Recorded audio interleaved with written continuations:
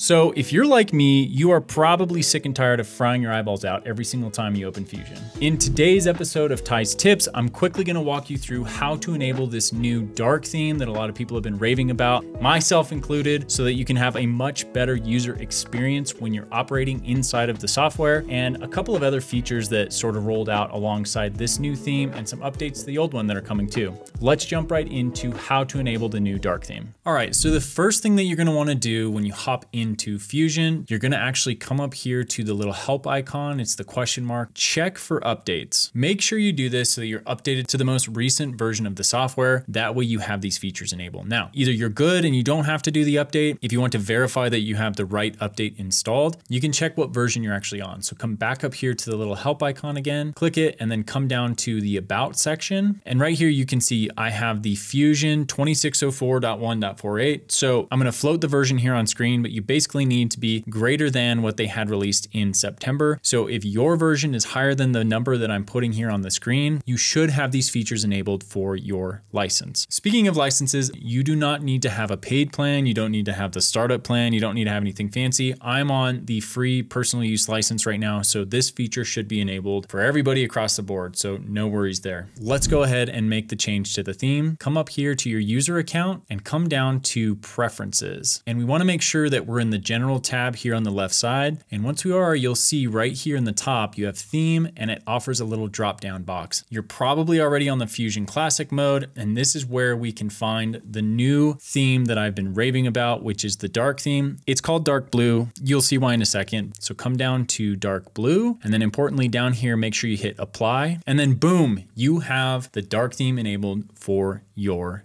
interface. Now, say you clicked on that and you still have this crazy white background. You might be wondering, okay, what the heck? Well, that sometimes happens when you change your environment manually and you need to go and make that update yourself. So come down here to the little display icon. It's the monitor display settings. Click on that, and then come up to environment. And we actually want to go down to the bottom and click on theme. That will match you to this new dark blue theme, or technically it'll match you to whatever theme you have populated in your preferences, but it doesn't really stop there. If you want to kind of tweak this inner work plane a little bit more, you can do that inside of display settings too. I like the dark blue background, which I think if I come into environment, it's River Rubicon. You can change that manually in your environment. I also like dark sky. There's a couple others. There's Gray Room, there's Tranquility Blue if you're feeling really crazy. So another interesting thing about this release is two things. One, they announced that they're going to be retiring the classic Fusion theme, but they've also introduced a new theme that is very similar to the old one. So I'm gonna go back to preferences up here, and under general, click on theme. Fusion Classic is what we've had access to, but they also introduced light gray. I'm gonna click on this for a second, bear with me, it's gonna be bright. And you'll notice this looks very similar to Fusion Classic, but this is the other option that they've enabled as just a direct applied theme for your system. The third thing that rolled out with this, which I actually find kind of cool for anybody that likes to keep their entire operating system on the same theme, is under theme, you can click match device theme, hit apply. And for me, since I already have dark theme applied to my entire MacBook, this is gonna match that in its own version for Fusion, which is actually really cool. So if you have slick settings where maybe you're in light theme during certain times of day and then dark theme after a certain time, or maybe you just wanna change your entire operating system in one fell swoop, this will match that and enable that inside of Fusion to keep up with whatever your device has enabled. Now, if you're interested in Fusion's version of what this release looks like, they did a nice little write-up here, and I'll drop that link in the description so you can go through and read through the features and check out a video that they put together as well. And also, if you're interested, I'll put a link to the release notes. I'm showing here the actual release timeline that this came out on back in September, where it shows how these new themes got incorporated in case you really want to nerd out and go dive deeper into the release notes themselves. All right, thanks for tuning in to today's episode of Ty's Tips. If you want some more Fusion related content, please check out these videos I'm going to float here on the screen if you want to go a little bit deeper with some Fusion topics that I've been talking about recently. Thanks for watching. I'll catch you next time.